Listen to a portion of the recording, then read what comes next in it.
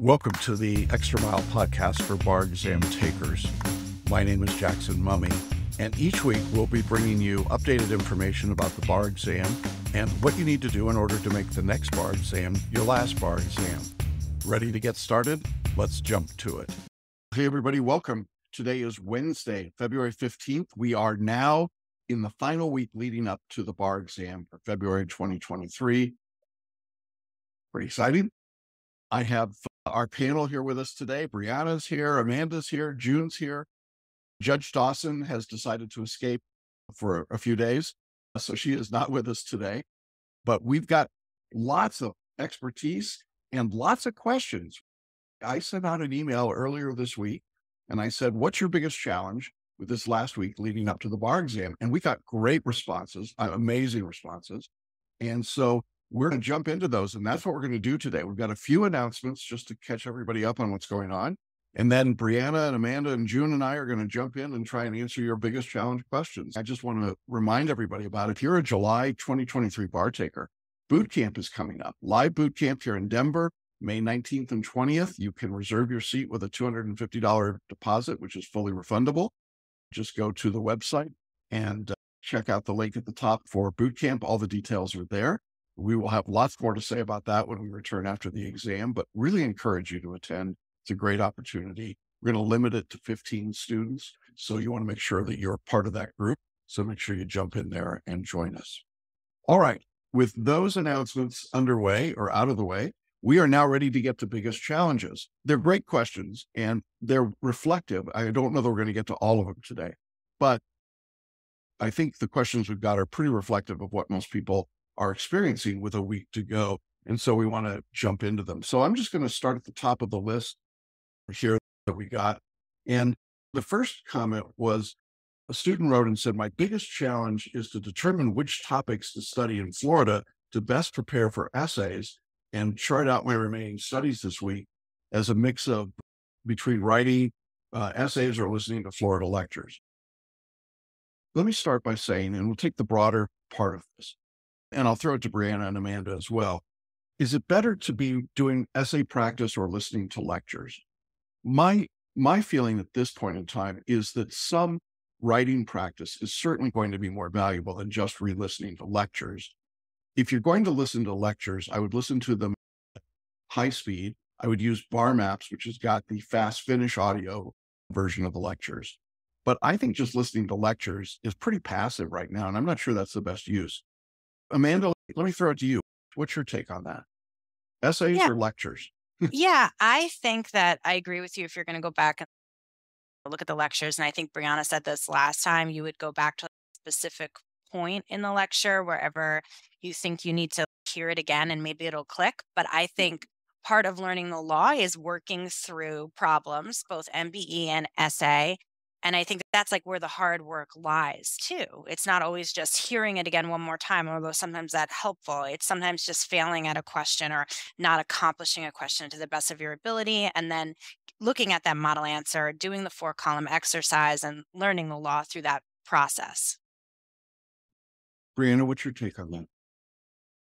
I completely agree with you guys. If you're making a choice between essay and lectures, absolutely do the essays. If you do want to do the lectures, I agree, fast, doing it at a faster speed. And then also maybe even consider listening to them before you go to bed or while you're sleeping, if that's something that intrigues. But definitely do the work, do the problems, work through the problems, compare those model answers. That's the best way to use your time right now. Yeah, I think so. The student also, in terms of which subjects, I did preview videos in all the jurisdictions. You can find those, I want to say lesson 1.5, but don't hold me to that. But there is a preview video for every jurisdiction where I've given you my thoughts about what's likely to be tested. So make sure you check that out. I wouldn't take it as gospel. I'll put it that way. I'm pretty accurate with these, but there's no inside information. There's no guarantee that's what's going to be on the test. But if you're struggling between two subjects and maybe one of them is one that I think is more likely to be on the exam, you might want to go that direction at this point. Student also wrote, what suggestions do you have for final study the night before the exam on Monday and then on Tuesday night? Which I think is a great question. On Monday night, what I would do if you're a photo reader is photo read your state material outlines and your multi-state outlines, if that's testable in your jurisdiction, which in most cases it is. I'd photo read those and then go to bed. I'd get a good dinner and then go to bed, but I wouldn't do much study on Monday other than that. If you're not a photo reader, I would do some light skimming of the material, but again, not any heavy duty study. Brianna, what did you do the day before the exam? Do you remember? Exactly what you just said. I photo read the material front to back. I may have done 10 to 20 multiple choice questions just to help me ease some of that anxiety.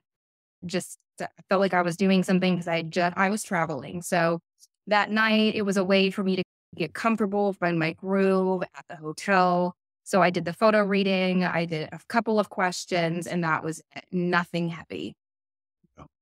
Amanda, how about you? So I wasn't a photo reader. So if you're not a photo reader, don't worry. I just used my BarMap, like my maps. And so I picked which ones I was going to go over and I did those. And then the morning of, I did 10, 15 warm-up problems, maybe even less, but literally just warm up, not worry about what I got right or wrong. Yeah. I think that's a good strategy. And then Tuesday night, after you've done your state materials, I would just do the same process of just a light review for MBE only, get a good dinner, go to sleep. The student said, maybe I should just watch a movie and get a good night's sleep. Yeah, that'd be okay with me. There's nothing wrong with it. If you feel comfortable, don't overdo. I think that's the point is you will have just gone through 6 hours of testing plus all the hours of administrative nonsense that you have to do everywhere. So I think it's good to take a rest. June, you got a thought about this? Yeah, I do. I just want to talk about what Brianna and Amanda both said, if everybody caught them. Neither one of them did anything heavy. They kept it light. Brianna did it to keep herself from getting anxious, to make like she was doing something. Like fidgety, like a fidget toy. It kept her busy, kept her mind engaged. Amanda didn't do anything heavy, just reviewed lightly whatever her mind maps. In other words, don't do anything and look at the results because it doesn't matter. It's not a sign.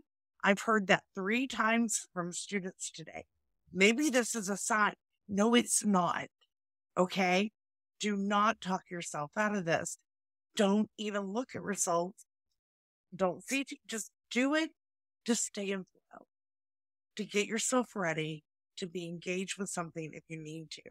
Results the night before, do not. Yeah, I think that's a lot of wisdom there, folks. So go with that.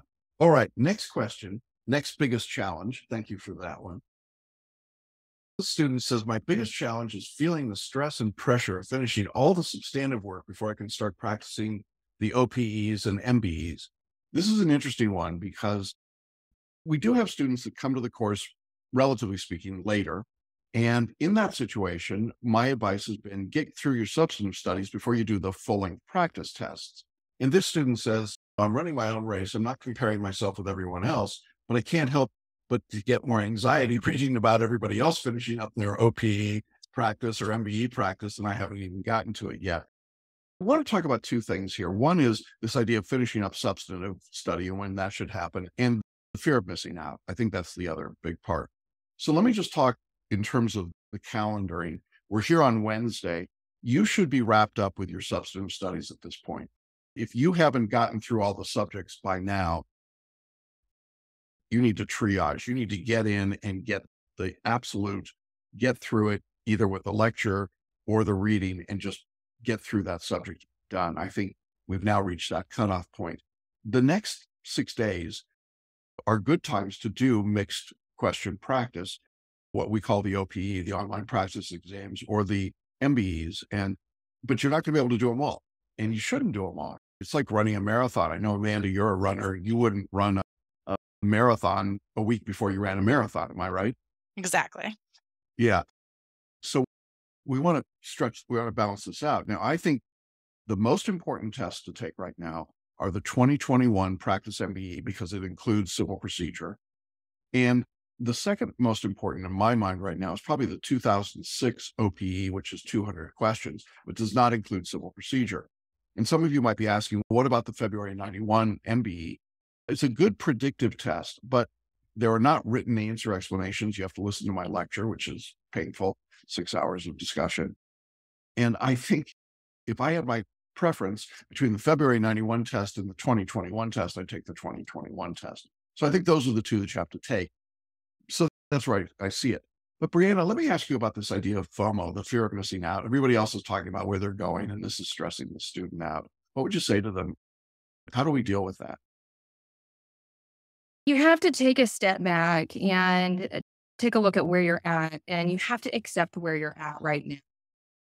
You have to remember that, like you said, the student says they're on their own race, but it also sounds like at the same time, they're not comparing, but they are comparing.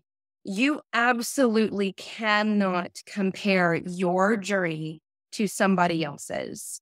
This is your journey and your life.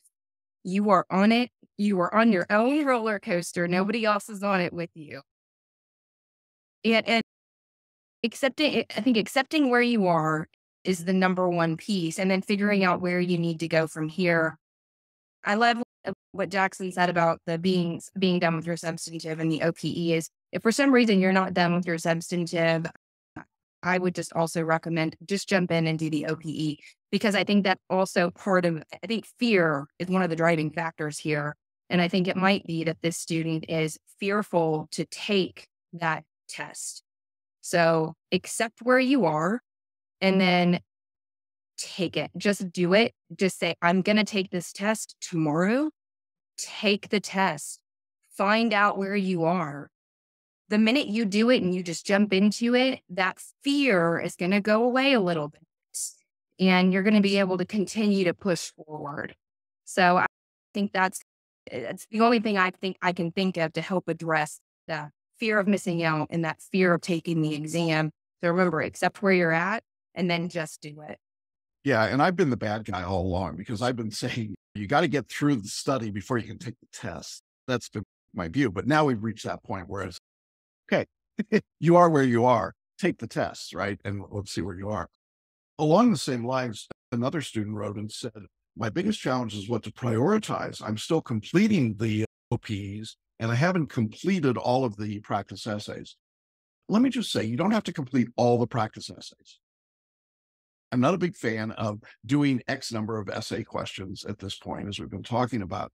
I think that what you want to do, you reach a point where doing all 3 OPEs and all 3 or 4 MBEs is too much. You don't need to do that. So you're selective with what you do. And then when it comes to the essays, my view is instead of trying to do them all, take the 2 or 3 subjects that are the most difficult for you from an essay standpoint and write a few essays in each of those subjects. So if property is your toughest subject, write 2 or 3 property essays and review them and mind map them, and then go to the next one, but don't try to do everything. Amanda, what's your view of that question of should you be doing everything, or how do you narrow it down? Yeah, I would completely agree. Like you just don't need to do everything. And there's no way that you're going to know everything. And even if you do every question, the bar is going to be testing. 1, the bar is going to test it differently. It's going to show up different for you. And 2, the bar tests a lot of the same concepts over and over. So probably doing a handful is okay. Some students wanted more practice, but didn't have time to do full essays, they felt. So one of the things I advise is to do the 4-column exercise, right? Read the question and just get your conflict pairs in order, write what you think the law it would have to be to support each side, and then go back and see.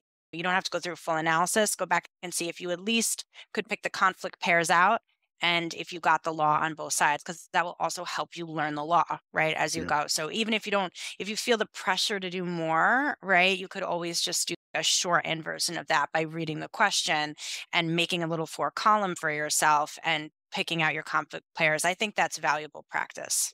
Yeah. Along those lines, and other students said my biggest challenge is I feel like I haven't done enough practice questions or practice tests.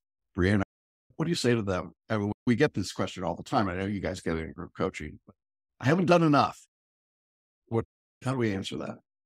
Oh, yeah, that's a very common question. At some point, you just have to accept the fact that I have done enough and I am enough and it will be enough for the bar. I think the way that you get there is just obviously attending these calls and taking some of our advice. But so I only did about 5 or 6 essays in every single topic. I followed Jackson's advice in that MBE email and those guidelines of where you were with the scores and how many tests you should do. I did not do any tests beyond the February 1991 exam because I followed Jackson's guidelines. I think it's one of the hardest things that we have to do in trying to say, okay, enough is enough. I have done enough. But as long as you are within those parameters and you've done the work, you have to, at some point, sit back and say, okay, I'm trusting the process. I have done enough. Now, I love what Amanda was just talking about with some of those essays as well. If you continually feel like you need to be doing more, just read through some of the essays, come up with an answer, think about it. If you don't have time to write it down and you're working through nervous energy, think about the answer, compare it to the model answer, and then move on to the next question. You guys, there is only so much you can do between now and the bar exam. If it makes you feel good to do a little bit more, you can do a little bit more, but you're going to get there. You have done enough. At some point, you have to accept that and embrace this process and trust Jackson's advice. Yeah. Thank you. Those are great comments. The next question was just so well written. I'm just going to read it because I just love the way the student put it. And I don't remember who wrote it, but thanks to whoever did it. When we asked, what's your biggest challenge? They said, it's my own emotions and fear of failure, probably. My mind keeps wanting to distract me with time wasters. It feels like I'm riding horseback on a horse that doesn't want to stay on the path. That was good. It's frustrating, but I keep telling myself I've done the work and I can trust that. I'm trying to resist the urge to spend my time in useless panic, reviewing the entire course, and instead just focus on what I don't know, rather than bathing in the comfort of reviewing what I already know. How do we even, I think that's awesome. I don't think there's anything we can add to it. You guys, I think you got anything to put on that? That's great. Yeah, that was very self-aware. Yeah, it was very self-aware. And the student finished up and said, from what I can figure out, nobody feels like they've mastered all the material and they passed. My mantra is, I know a lot more than what it feels like. Amanda, that's a pretty good mantra, isn't it? Yeah, I completely agree. And I've talked about this from time to time about how I felt. And I think Brianna's talked about it, how she felt. And one of the things that came up in my coaching call this week was, of course, you don't feel like you mastered all the material because nobody gets 100% on the bar exam, right? Nobody who even scores the best gets 100%.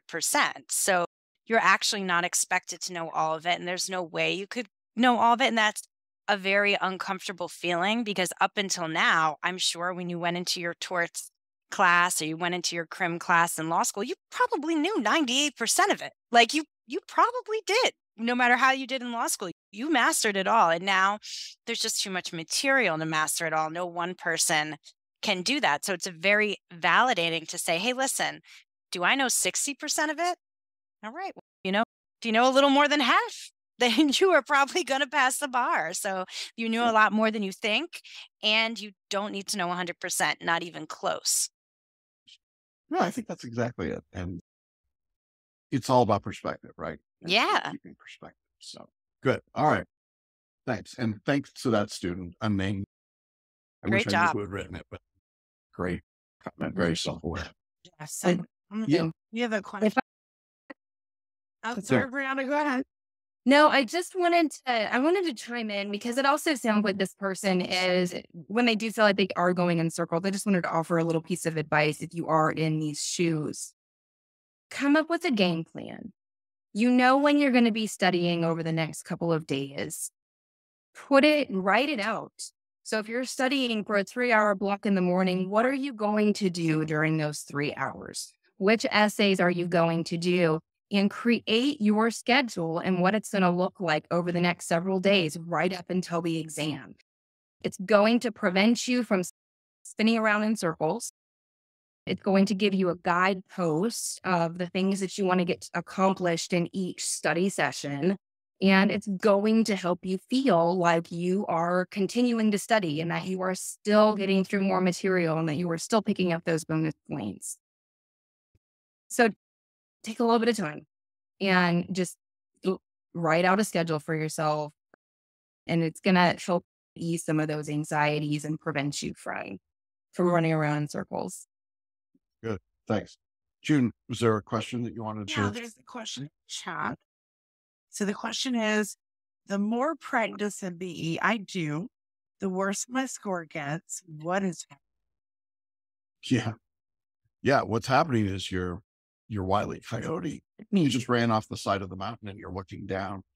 The reality here is if you do what we tell you to do, if you use selective intuition, you're going to be fine. But what happens is the fear builds and people start trying to figure it out. And we haven't done anything in this course to improve your short-term memory. This is not a memorization course. You didn't do flashcards, you didn't do mnemonics, you didn't cram, you didn't memorize. And so you get into the questions and you start saying, well, I got to figure this out. And you're trying to figure it out from your conscious brain and there's nothing there. And so it's this counterintuitive notion that you have to relax and just answer the question in 90 seconds. You just have to lean into it. Even if it feels like you're just guessing, just guess. And that's when the scores start to go up. Inevitably, that's when they go up. Pressing just makes it worse. Brianna, is that a fair statement? 100%.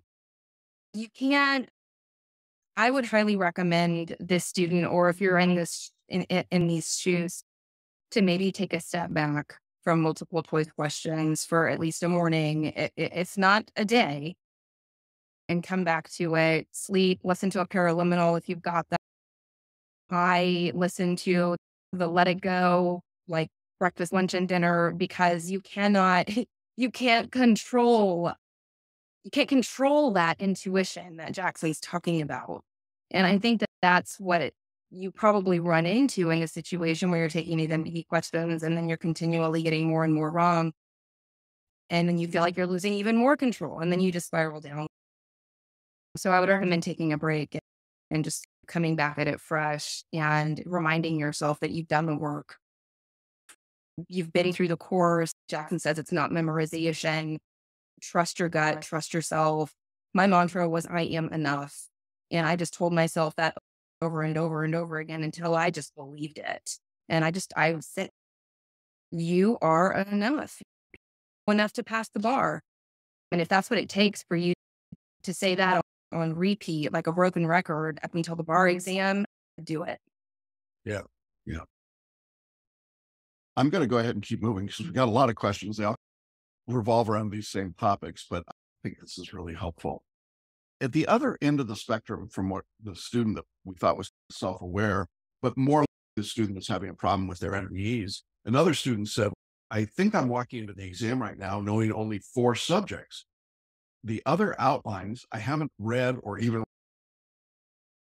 If you've only done 4 subjects out of the 12 or 18 or 19, the reality is you're not ready to sit for the exam. That's just the simple truth. If you haven't gotten to those subjects, you haven't reviewed them, you haven't looked at them, you've never even seen them, I would have to say, frankly, you probably ought to just sit out and continue to study. But I'll also say this. I know that there are people that go to the exam and they just say, I'm going to take a shot at it. I'm just going to see what it's like. And that's okay. It's your journey. You get to do that. There's no penalty in our course for retaking the course. There's no fee to have to retake the course. And you can certainly do it. But I think most bar students today, if we ask them, what would you change about the way you studied? Most of them would say, I wish I'd started earlier. I just think that's the reality. Now, I know Amanda, for example, you started relatively late, and then you were just like nuts. You did it all and you got it.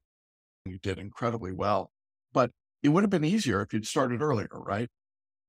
Oh, 100% would have been easier. It would have been nice to have more time. Like life just threw this at me, and I tried to just tackle it the best way I could. But yeah, the more you give yourself, the more time you give yourself, again, you have time for the unknown because things pop up, you get sick. Yeah. So for the July takers, you are starting early enough. So that is good.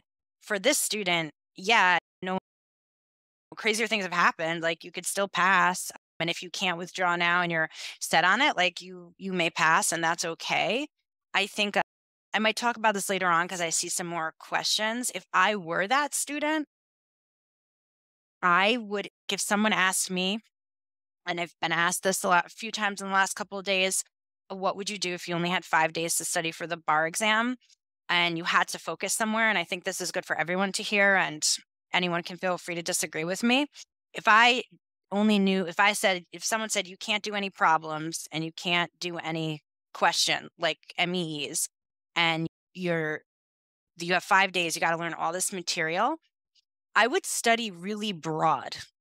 So like, for example, and some students miss this because they get caught in the weeds. Every subject has something specific to it. So contracts, at its basic core, what's contracts about?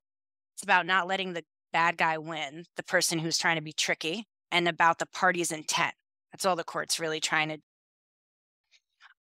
Evidence, what is that about? It's about making sure irrelevant stuff and unfair stuff doesn't get before the court. Secured transactions, what that's about? Which creditor has the best claim to the property? And I would study that way and just because there really is a sentence that every subject boils down to. And if I could just do that, maybe I could get through some of the questions and some of the essays and make up the law. It'd be very hard to do it, but for some of you who are maybe feeling overwhelmed and later on asking me how I would make up the law, I would make up the law based on the foundation of the subject. And some of you miss that. I think some of you are getting so in the weeds, you miss like, what is contracts about? And if you went to a law school that had a more philosophical background, I think you might get that. But if you went to one that really hammered on knowing the law, it's probably getting by you. And I think you're at a disadvantage a bit. So I'm just bringing that to light here. So for that student, hey, that's my advice. I don't know if it's crazy advice, but that's what I would do. Yeah, I think it's great advice. I love that concept. And look, I'm not telling somebody to give up. I want to be really clear about this, but I also am a realist. 100%. It's a lot of information to know. That's a Hail Mary, what I'm telling people to do. Absolutely. Absolutely. And so if you're listening or watching the podcast and you're thinking about taking the July exam and you're thinking, I've got a few months, I will tell you, you do not. You need to get started now. July you will appreciate that February you got underway. That's just the reality. And I think most of our students right now would probably say that as well. All right. Next biggest challenge. These are great ones. I appreciate the candor that people gave us with these. It's really wonderful. This student said, my biggest challenge is to write a proper outline for purposes of writing an essay. I want to make sure I touch on every conflict or issue brought up within the essay to make sure I don't forget something.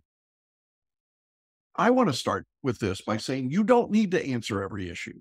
You need to get the conflicts and the call of the question and get to the heart of it. Don't be an issue spotter. You don't need double the number of words. Get to the heart of it. Just get it and get out. Brianna, you're nodding your head. You're a big fan of just get it done, right? Get to the point. I am. And the reason for that, you're under timed conditions. If you were sitting there trying to issue spot, I used to issue spot. I never passed the exam. Every single time I took it and did an issue spotting style. You have got to answer the core question. If you don't answer that core question, you're missing out on almost all of the points. They're really, at its core, they're really specifically only asking you about one problem. That's it. Yes. Could you pick up bonus points by finding out some of this other stuff? But you can get 5s and 6s on these essays and these MPTs by answering just that, the one thing they're going after. So separate an outline while you're writing the essay or reading the essay. Read the essay, read the call of the question, and just answer the call of the question. Otherwise, you are going to get completely sidetracked by all of your outline notes and all these other issues that you feel like you need to talk about. It is completely unnecessary. Yeah. I can tell you how to outline the answer. Take each call to question, paraphrase it into a heading, and then write 3 paragraphs, FLA. End of outline. I don't know what else to say. That's why I created this structure 40 years ago. So that's what it's about. Amanda, you want to add anything to that? I think that was really well said. I know something that resonated in my group coaching call was the issue thing. Brianna said, they're giving you the issue. This issue spotting thing is the thing of the past, at least as far as the UBE is concerned. They're giving you the issue. So I don't see how you're going to get any points by going, the issue is, that no, I just don't think it's going to happen. They already told you what it was. They ask you who won, who gets the property. It's all there. Yeah, absolutely. Absolutely. All right, good. Next question was a long one, but let me try and break it down and see what we've got. The student said, the challenge for me is remembering this is an academic test, not life and death situation. Yeah, I agree. Absolutely. It is not life and death. If you're doing the work, you'll walk in prepared. They said, do my best to be at peace with it. I think that's true. And I think it's important to remind yourself of that using the paraliminals. And June, if you've got the link for the paraliminals to order, I would encourage that. Or the virtual bootcamp's got paraliminals built into it as well. So there's lots of places that you can get those, and those are really good for that purpose. But then the student said, having said all that, I struggle with how to spend my time. How many MBEs? How many essays? How many MPTs? There is no magic number. I just have to say this again. There is no magic number. It's not about doing so many questions, so many MBEs or anything else. You work to your weaknesses. So they said, what's the guidance you have for making decisions about how to spend your now scarce time? Work on what you don't know. If you're having trouble with essays in a particular subject, do those essays. But you don't have to do essays for everything. And you don't have to do every MBE. And you don't have to do every MPT. How many essays to write per doctrine? How much time to spend reviewing mind maps and notes? There's no one size fits all answer. You work on what you don't know. Spend your time there. Brianna, you want to add anything to that? Is there anything? Yeah, a little bit. So like I said before, if you are struggling trying to figure out where to focus your time, I would wake up in the morning. I did my photo reading of all of my outlines. I then took about 30 minutes to review my mind maps. Then I did about, 25 multiple choice questions. And then I would do or review, not even do 3 essays in a particular topic. Let's say I was an area that I was comfortable in. I did 1 essay in, let's say, torts.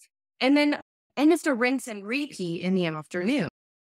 So coming up with that game plan to just carve out a little bit of time for your review in each area. If you need to read through 3 essays in an area that you're unfamiliar with, do that. At this stage, you are the only person who knows what areas you're comfortable in and what areas you're uncomfortable in. So the areas that you're comfortable in, that means you're probably above that threshold of passing that area. So go pick up the bonus points, like Jackson said, in the areas you're uncomfortable with. Go pick up more points there so you can be of minimum competence in that area.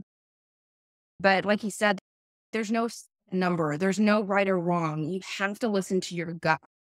Your gut is going to tell you where you need to focus your time and energy. Yeah. Amanda, this student said, are 25 MBEs a day enough? How do you answer that? Yeah, they're definitely enough, right? But there really is. I love what Brianna said. I really do listen to your gut. I think some of these questions, because, I'm seeing the same questions repeated. I know Brianna is as well, is people don't want to sit down and be honest with yourself. And it's uncomfortable to be like 7 days before the exam and I still have a weak spot. Just be honest, attack that weak spot. For me, it was secured transactions. I didn't take that in law school, and also enterprises, right? And I got 2 of those on the February exam. I got them both on the exam, but it was fine, right? And I just looked at my mind maps for that. I just read a few extra essays, not even did it. And that's it. I was just honest. These are the subjects I'm not too strong at. And sometimes that hurts, to be honest, and like it's uncomfortable. So people are looking for the out. Oh, if I just do 25 MVEs a day, we can forget about the fact that I'm not so good at con law. No, go and get the extra points. Yeah, it's common sense, really. And there is no magic number, to be sure. I think spending time reviewing your mind maps is very valuable right now. Mind maps are better than just linear notes. If what you've got are linear notes, you certainly want to look at them. I know that when I was in law school, I took lots of notes and I never looked at them. So that was useless, I think, relatively. Mind mapping has been a game changer. And I just have seen such improvement in scores when people mind map. So if you've got mind maps, this is definitely the time to be reviewing those. Student also said, if I can't photo read right before bed, because my advice has been to photo read the outlines the night before bed without falling asleep, does it work to do it earlier in the evening and then wind down by reading a little fiction before sleeping? The answer is yes. It works no matter when you do it or how you do it. Photo reading is one of those things that people don't understand how it works. It just works. And Brianna, I know you were a photo reader, and it just works. You just do it. And I don't really care. I like doing it right before you fall asleep, because this person said that they fall asleep when they're photo reading. It just flipped the pages. It works, and it processes overnight. So I don't think it's a problem. But what's your take? I know you said earlier you photo read every night. I did. This stage, I photo read all of my outlines in the morning and at night. And guys, do the affirmations, do the opening affirmations. I want to know everything that's in this book. Do the closing affirmations. I'm taking in all this information.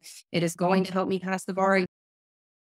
It just helps fuse those connections between your conscious and unconscious and everything that it has just viewed. And I know that it's unnatural and it doesn't feel like you're doing anything, but I promise you, I've told my students this over and over again. I will be sitting in an appointment with a client and I automatically, gut instinct, know the answer to their question, even if I haven't read that statute, even if it's not something I've specifically addressed before. And I strongly believe that it is because of photo reading. And it is. I know my gut instinct is correct. I go, I check it. It's fine. We're good to go. But lean into that photo reading. Obviously, if you are falling asleep while you are photo reading, it's probably not working. I think you do need to at least be looking at the page. So yes, you can. Yeah. You can absolutely. I'm a good photo reader. But I have found it helps if my eyes are open. I don't know. There you go. All right. There's a little advice. And if you're not a photo reader and you're thinking about it for the July exam, be a photo reader. You don't have to be. Amanda got one of the most amazing scores of all time without being a photo reader. But for us mere mortals, yeah, I think photo reading helps. So, and I'm a fast reader, so I must have some natural inclination. So you can't judge everyone's photo reader. And I must have something with the fast reading. So everyone's different. It'll certainly save you time. It will. All right. Next, we got some of these kinds of comments where students said, my biggest challenge is understanding, and then they put in a specific. This one said, understanding the first half of the con law lecture about the separation of power among the branches of government. God only knows what it means today. But the point is that you're having trouble with, as you've heard today. That's what you want to focus on.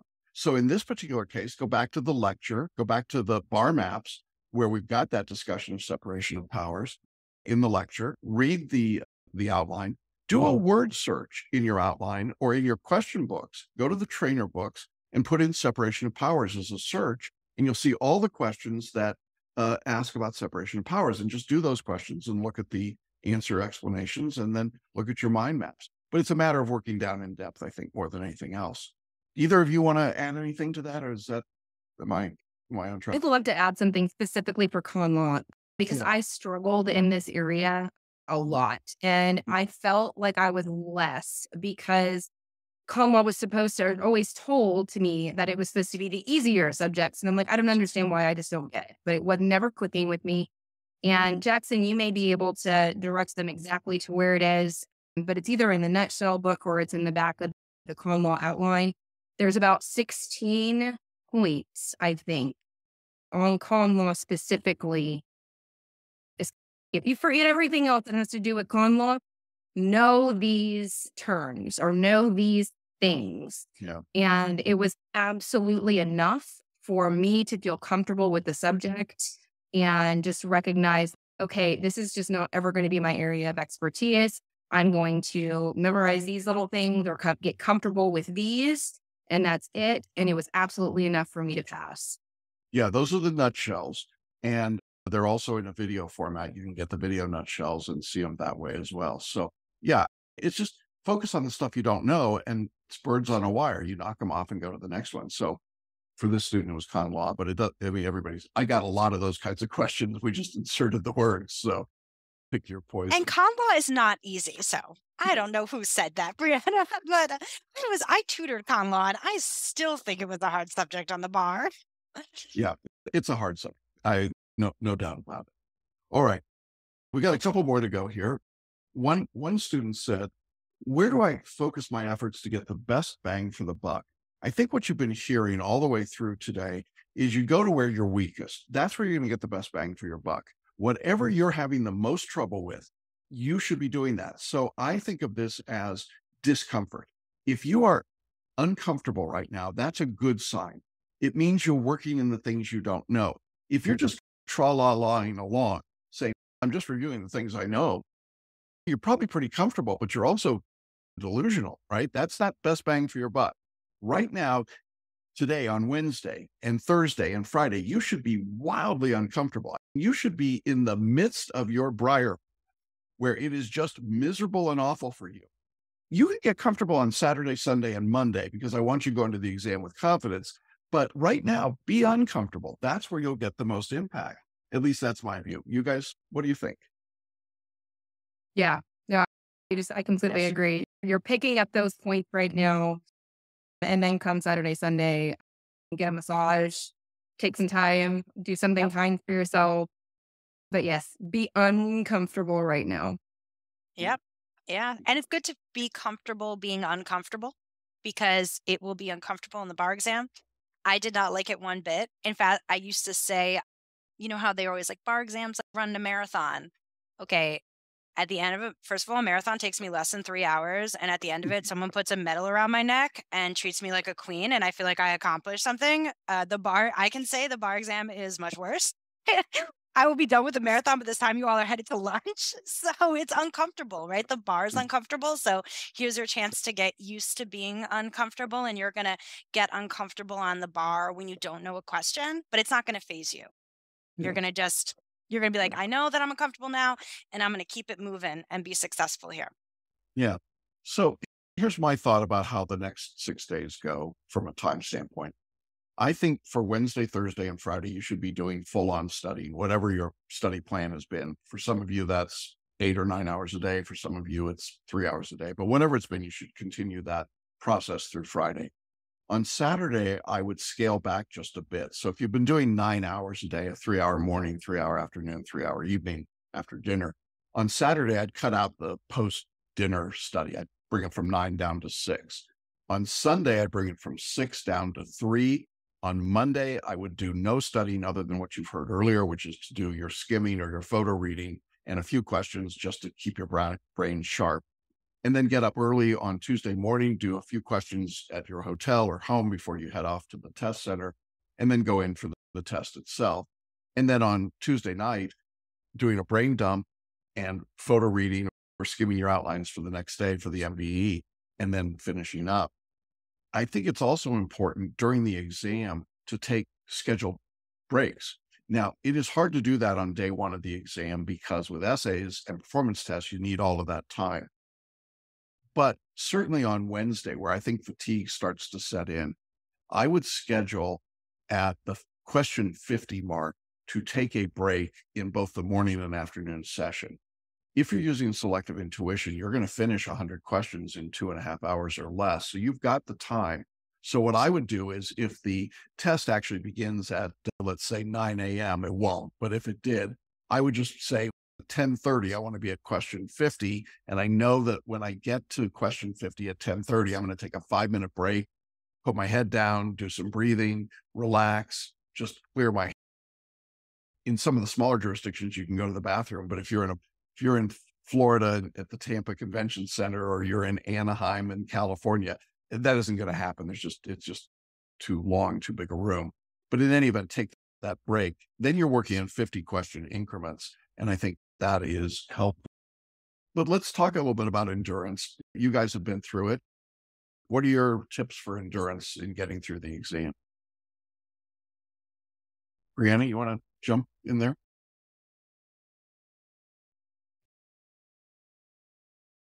For me, it was the practice leading up to the exam to be able to get through the exam. I practice as if I was taking the exam. So I did my 3-hour block in the morning and 3-hour block in the afternoon. And I had started that about a month in advance, just to get my bearings and build up that endurance to being able to sit for 3 hours. I love the idea of having that scheduled break. My break that I took in that middle was just a quick stand, stretch my legs, stay focused, not paying attention to anybody else around you. I guarantee something will happen. You may pass out, somebody may throw up, somebody may run to the restroom and just run out. You have to be laser focused. I love the idea of having that scheduled break. Only pay attention to you, yourself, and I. Don't let anybody else bug you. If it bothers you, don't talk to anybody else. Stay in your own little world, stay in your own little zone. Get up and beeline when you're done. Go straight back to your hotel, go straight to your car. Don't listen to the chatter going on around you.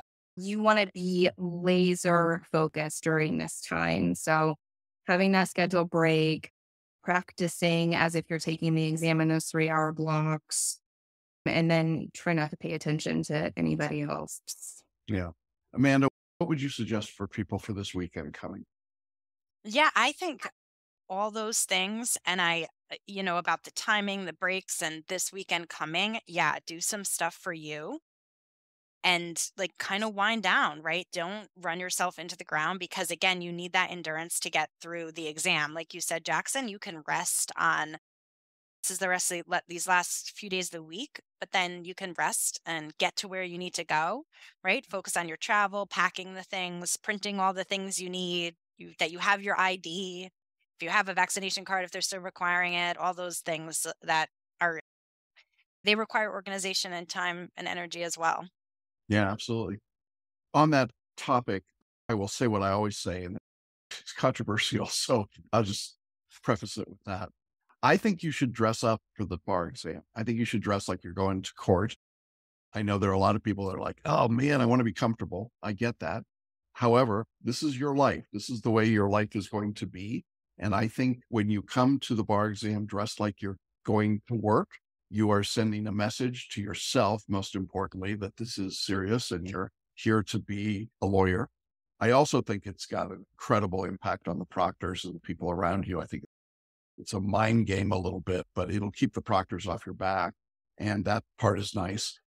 And frankly, if you're a photo reader or you're doing some of the things we're doing, people are going to think you're crazy anyway. So you might as well just be crazy and take that approach. But I think there's some value to just having that hero's pose, right? The posture that says, I'm here to do work and to do business. And look, when it's all done on Wednesday night, you walk out and you're done. But for those 2 days, I think it's worth doing. So that is my recommendation. I love the pictures that people send me from outside the test room before they go in when they're in their hero pose. We'd love those. If you get them, send them and we'll post them on the community group, because we think it's great to see that. And just picture success. Picture what it's going to look like when you pass the exam and that you've agreed to do an interview with me. Not everyone does, obviously, but I love it when people do. And it's a great mental picture to have going in. This is what it's going to be like when I pass and when I'm able to share that story. June, you want to give some thought there? No, I agree with everybody. We talk a lot in my coaching call about being in you're not going to this bar exam to be friends. You'll probably never see these people again. It is a soul journey. Do not let someone into the headspace you have created over these past weeks and worked so hard to get into a really good headspace. So stick by yourself, to yourself, and this weekend, be boring. No party tricks. Don't do anything crazy. Don't try a new food for the first time. Just be boring. Okay, just chill, take some downtime, do something for yourself, like everybody said. Nothing crazy. You can do the crazy stuff after the bargain. We have seen some crazy stories, heard a lot. Keep smooth and steady this week, and you will be fine. Again, do not talk yourself out of this. You've gotten so far. Do not roll up to the bar exam center, conference center, wherever it's going to be, and see a line of people and go to a place anxiety of, we're never all going to get in. And yes, you will. Take a deep breath. Deep breath. Center yourself. You are fine. And see yourself having already passed. Okay? Before you walk in to wherever you're going to be, just take a moment, your car, wherever, shut your eyes and see yourself having already passed. And then go in and do the thing. And you'll be all right. There you go. Wisdom. I want to thank our panel, Brianna and Amanda and June, and Tracy, of course, is not here today, but appreciate your wisdom is so valuable. And I know people enjoy these group calls. Enjoy may not be the right word. They get incredible value out of them. I think what we've tried to do in preparing you for this upcoming exam is to give you our best input. We've told you what works. I think June's point about staying in your own headspace is really important. There are going to be people that come up with all these bizarre things at the bar exam, and you just have to ignore them. This course works. We've got 30 years of proof of that. You're looking at people who have used this course and been successful, people that have used this course and been successful. Don't deviate from what we've told you to do. Don't go in on Tuesday and forget about FLA and start IRA. Don't suddenly forget how to do an MBE question with selective intuition on Wednesday. Just follow what we've told you to do. And then let the examiners do their job. They're going to grade you when they're done. Your job is to do the very best you can do.